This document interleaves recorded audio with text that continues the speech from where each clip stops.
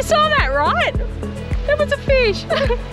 Oh no, it broke it.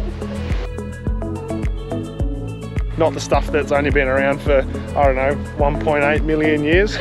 Only. So me freaking out then was just I got bit by a bee on my finger. It's okay. Flew out of nowhere. You can let the tears out, honey. It's all right. Hey guys, welcome back to another video, and we are finally leaving Perth. It's only been a week and a half. Yeah, it hasn't been long, but it feels like we've been here a while. Gonna start heading north very slowly though, gonna chase the sun.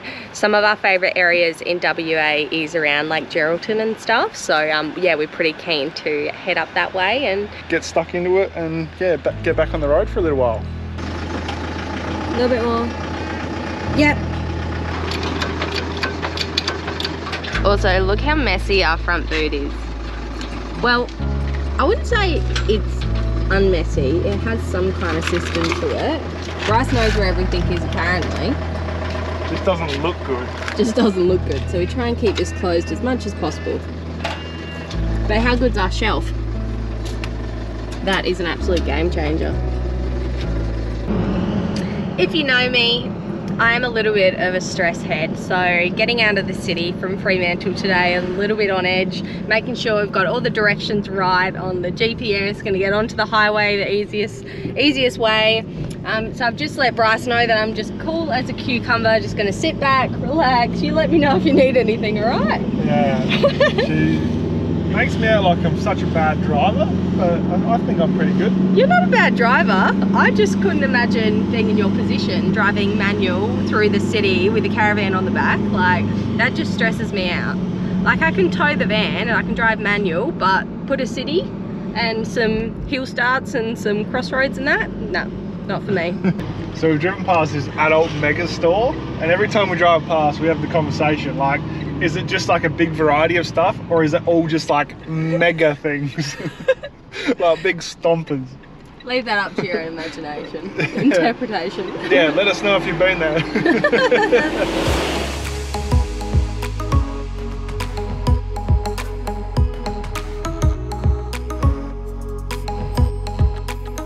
So we don't really have an agenda at the moment. We're just traveling north and we're going to go check out a few spots along the way. And the first stop so far is Ledge Point, and we've come down on a perler of a day.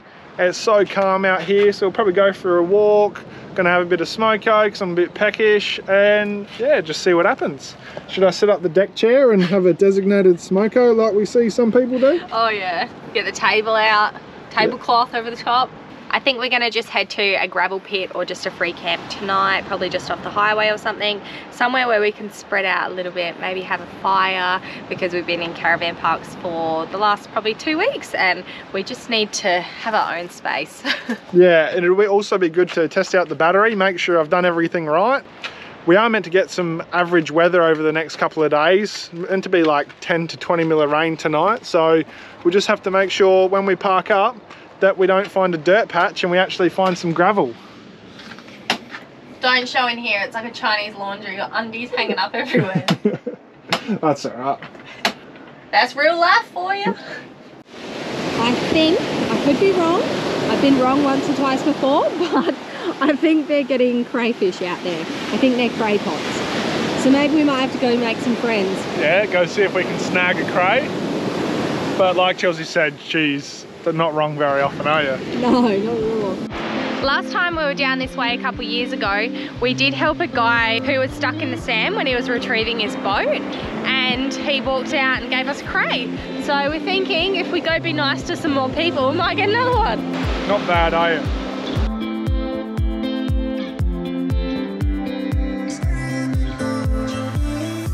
We found a gravel pit for tonight, so it's up the road just from Lancelin.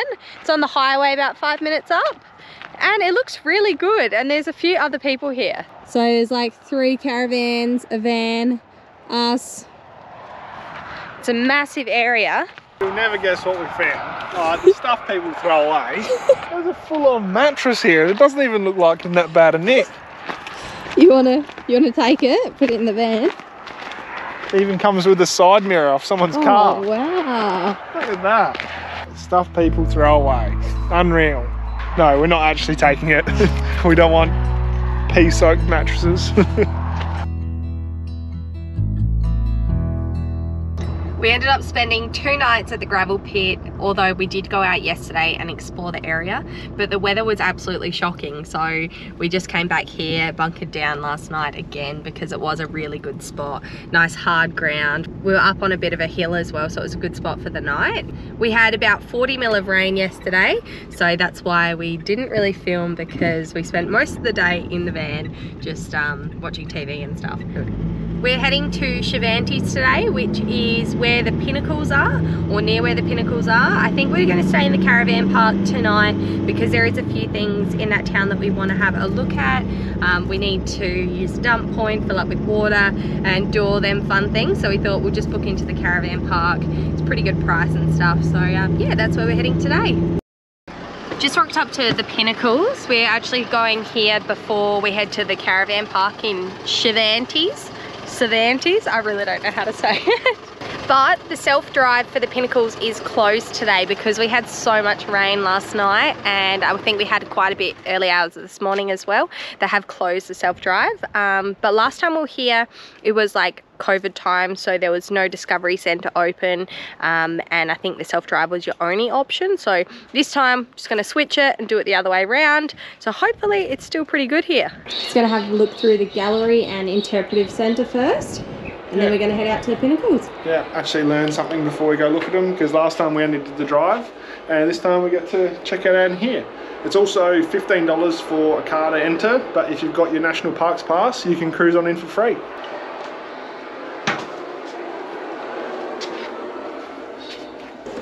That's what my photos are going to turn out like. What do you reckon? I don't think you're that good of a photographer, mate. Chelsea's worst nightmare. Bringing back hammock vibes, isn't it? Yeah, if you saw our last video, you would have seen one of them wanted to join me in the hammock, but it was like 3 times as big as that. So we did the Discovery Centre, and did we learn lots? Not really, but there are some cool animals through here. They've got a few different theories on how the pinnacles were made, but yeah, no one really knows because it's not that old and they don't know that much about it yet. And what Bryce said was the geologists don't actually really care yet because it's not old enough. Yeah, because it's not old enough, they're not interested. They want the cool, real old stuff, not the stuff that's only been around for, I don't know, 1.8 million years. Only. Now we're going to go do the walk trail. Not sure how long it is, but we're hoping we don't get any rain on us because it seems to be a few showers still, but should be all right. Probably a good thing they haven't got the driving trail open because there's a few puddles of water over here. It's like a river. Yeah, so maybe a good thing it's closed. We've got the snorkel, Bryce, all right? We can do it. Yeah, but it's not about us. It's about all the two-wheel drivers that are driving through. True. Yeah, and we don't want to ruin the tracks too much so that you can't use it again later. These pinnacles go for a lot longer than what you expect. Like all the way in the distance over there, you can see them. There you go, this bad boy. He's only a couple 100,000 years old.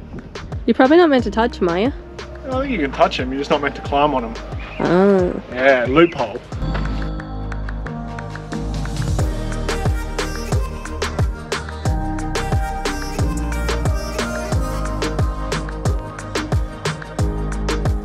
Hey guys, sorry, just about ran you over.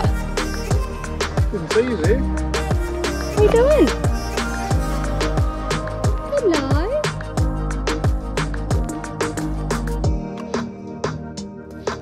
So we ended up changing our plans. We were going to stay at Cervantes, but the weather down the beach was pretty average. We ended up staying down there for most of the day, had lunch down there.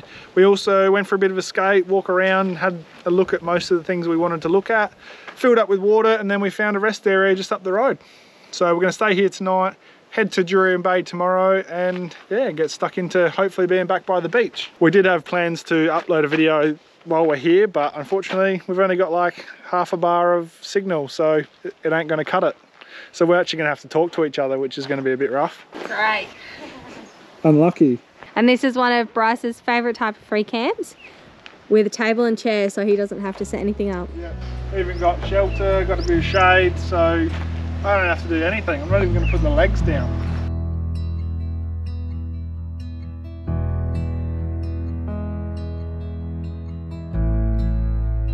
We are out at Sandy Cape, just at the information bay before you go into the campgrounds. It's meant to be a few camps up the coast here, and we're just going to check out which one looks best and the most caravan friendly. I think you just have to fill out these forms and pop them in the box over here before you head in. Then the ranger checks on you. It's $20 a night, so pretty cheap, and it's by the ocean. Because of all the rain we've had, it's pretty snotty going in, and there's quite a bit of water laying about. They're not corrugations, they're just bumps. Just lumps and bumps. They're not too bad, it's just a case of going slow though, that's the only problem. Well, we got to Sandy Cape just in time because the rain has just come in. We could see a big front coming over and it was looking real snotty, so quickly unhooked the van, hooked up the, set up the awning, and now we're in here having a bit of breakfast. But it looks so good by the beach. We were like, just kind of took the first spot that we saw because it is quite busy here. And then we walked just over the little dune and the beach is beautiful. So we are very happy with, yeah, this spot so far. Well, the afternoon has gotten much better now. The sun's come out a bit, blue skies, and even better now that I'm having a beer. And I'm watching Chelsea feed the fish. How you doing going? A great job, right? Yeah. All right, liar. I got a half decent bite then. I thought I was on, but no, unlucky. I think they're just a little whiting or something, pinging me off. Yeah, no one else seems to be catching too much, so yeah, while you're feeding, I'm going to keep drinking.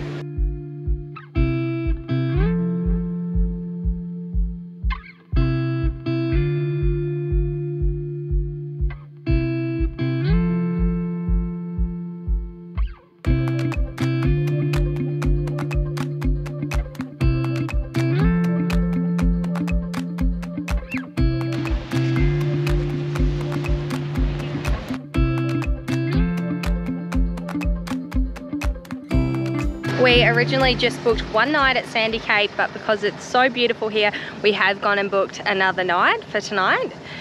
Today we are going to head 15 minutes down the road into Jurien Bay, which is quite a popular holiday destination for people on the west coast, we've heard. This place is a bit busier than last time. Yeah, last time we were here, everything was shut because of COVID. Yeah, even the jetty was closed. Like, you couldn't walk out on it, couldn't go on it because of COVID. Strange. It's like they think you were going to catch COVID from the fish or something. Yeah, off the jetty. After the weather we've had the last week, today is a perler.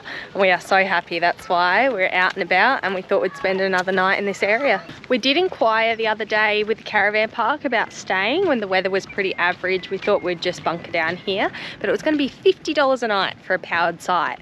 And the caravan park is not even close to as nice as out at Sandy Cape, which is $20 a night. So if you want to do a bit of bush camping and you're not fussed on power and water, definitely go to Sandy Cape over Jurien Bay. That's just our personal opinion.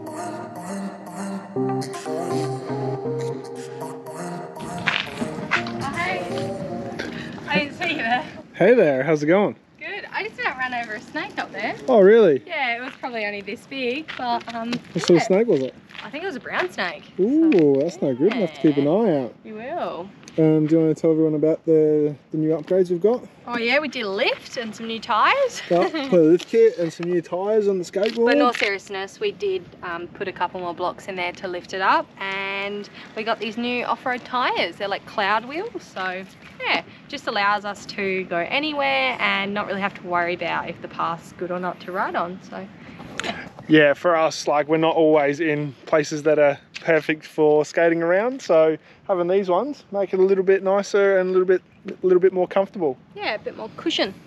So we've actually really loved having the skateboards. Mine is finally in the country, so we should have that in a few weeks' time, which will be really good. Make a good little addition for both of us to be able to scoot around. We've had this and it's got a little odometer on it, and we've done probably 150 kilometers on it so far of just cruising around, and yeah, it's been wicked so far. Managed to get it up to 30 kilometers an hour, but at that point you start getting a little bit sketchy. It's a bit fast, and I don't really want to go for a stack either.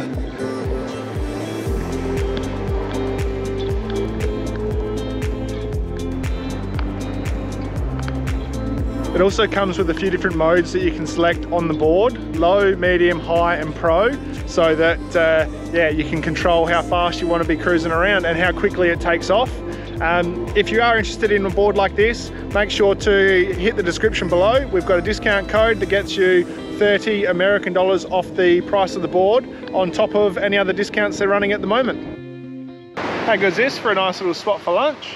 Get out in the sun, beautiful day, and have a look at this.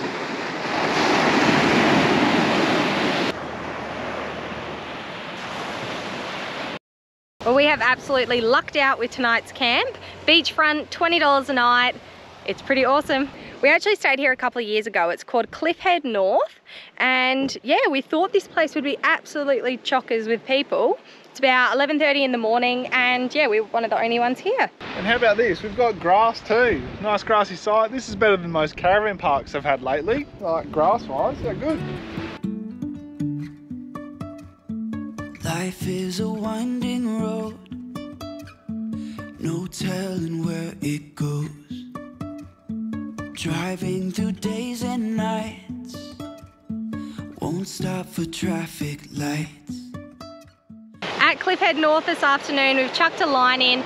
For the first half an hour, I was just getting really tiny bites. I think it was just like pufferfish and stuff. And then all of a sudden, we've got onto 2 mulliways. Shame they haven't been sized. And then I just got my rig pinged off by a big one. Like, I was struggling to bring it in. So I think we need to put some heavier gear on and get the rods back out there. Flip out the water? No. No, it's flipped out the water before. So it took Bryce's rod into the water, and we both sprinted as fast as we could to get it. Little bit sandy now. Come on, we had one of these before and it broke the line, so.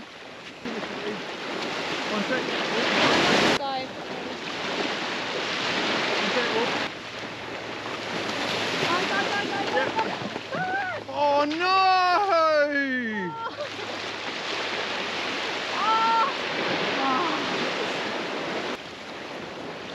You saw that, right? That was a fish. Oh no, it broke it. She snapped straight off. Oh. Damn. That was a big mulloway too. Oh, was it a mulloway? I'm pretty sure. Oh no. I don't know what to do. Look at my reel. Oh my god, it's gonna break it. I've got like a whiting rig on here right now. We are so unprepared for this. I was just prepared to get some pufferfish today. That's right, just keep reeling in slowly. Okay. I think it's a little stingray or eagle ray or something. Don't know how we're going to get this off. Oh, is that? Yeah. Yeah, it is. Ooh. Oh shit. Just walk it up.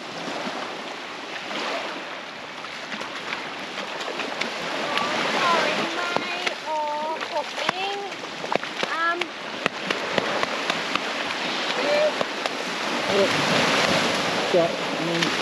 Yeah. Don't get hurt. In, go! Other way! Oh. Speed is not very good. You going? Go! Hey, we got him. There it is. Don't come back. Wow, crisis averted. Well, let us know in the comments what you do when you get a stingray on the beach, because we don't really know. And don't say eat it or I'll block you.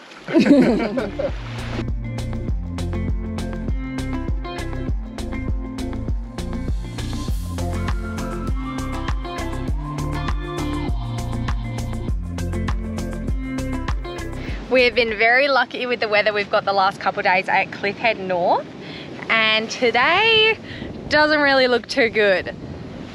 Look at that ocean.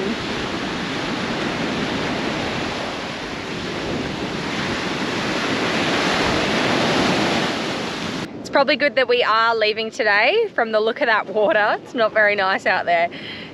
I'm going to finish this video here, so thanks again for following along and watching. If you are enjoying them, please make sure to like and subscribe, and if So me freaking out then was just I got bit by a bee on my finger. It's okay. Flew out of nowhere. You can let the tears out, honey. Wow, It's all right. that actually really hurt. I haven't got a bee sting in like years. Wow. Anyway, we are going to leave this video here. So if you are enjoying it, please make sure to like and subscribe. Give us a thumbs up. And just wish that my finger gets a little bit better.